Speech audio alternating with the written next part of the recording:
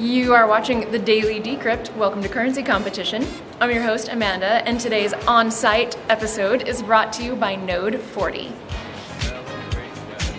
As mentioned before, here on the Daily Decrypt, the Free State Project is a group of people in New Hampshire who have been seeking to get 20,000 people to move to New Hampshire to basically embrace freer lifestyles together. And today they have a big announcement. Let's take a look.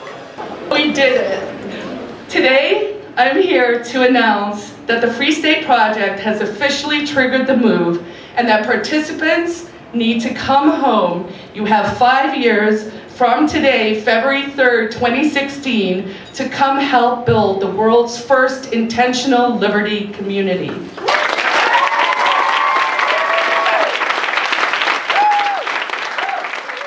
As you may know, CryptoCoins News has already named New Hampshire the Bitcoin capital of America.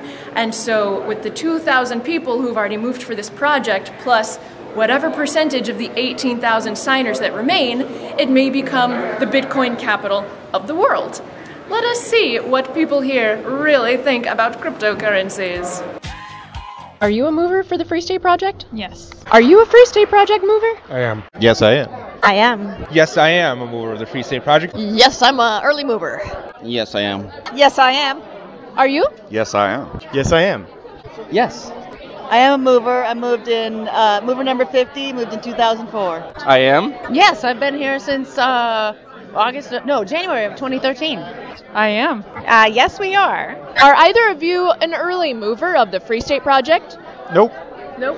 Are you? You are? I am an early mover for the Free State Project. Yes, I am. I'm a native. Yes. Yes. I am. Have you ever heard of any cryptocurrencies like Bitcoin? Bitcoin, Litecoin, Dogecoin, all of them. Have you ever heard of cryptocurrencies like Bitcoin? Yes, I have. Yes, I have. Sure. I have. I do. I talk about Bitcoin. I'm from podcast Neocash Radio. Of course I have. Of course, yeah. Absolutely. Yep. I follow the prices up and down every day. Yes, I use them frequently. Yes, I have some. Me too. I use it regularly. Yes. I own some myself. Oh, yeah, definitely. I actually have a wallet myself. Oh, yeah. I love Bitcoin. I have it on my phone. Yes, I have. Yes. Yes. Have you heard of cryptocurrencies like Bitcoin? Ooh, yes. I actually am building a company that integrates them, so yes. Of course, yeah. What do you think of them? I think it's a great way to do transactions with other people and keep the government out of it so that we can live freer in our communities. I think it's probably the best way to take down all the governments of the world in a peaceful fashion in a very short period of time. Pro-peace then, huh? Yes. I think the blockchain technology is amazing. I think there's things that we haven't realized that we're going to use it for yet that's going to change everything. I have some Bitcoin. I wish I had more. I want lots and lots of it. And it's really easy because I don't have to drive to the bank to get money. I think they're a marvelous alternative to fiat currency. Yeah, I think it's the wave of the future, really. I don't know. I'm still on the fence. Yeah? I need to watch some more of your stuff because I'm curious, but Power in the hands of the people who actually earn the money. It's the future. Once the wallets and the exchanges things smooth out so that an average person can use it, it's just going to be the way to go. I use it to pay for membership in clubs. I use it to buy things at the local stores, to buy burgers, to buy restaurant and meals, and that sort of thing. Here in Manchester, New Hampshire? In New Hampshire. There are several places in New Hampshire that take Bitcoin, yes. I'm on the fence about them. I'm still looking into the question of, oh God, what would you call it? Inherent value.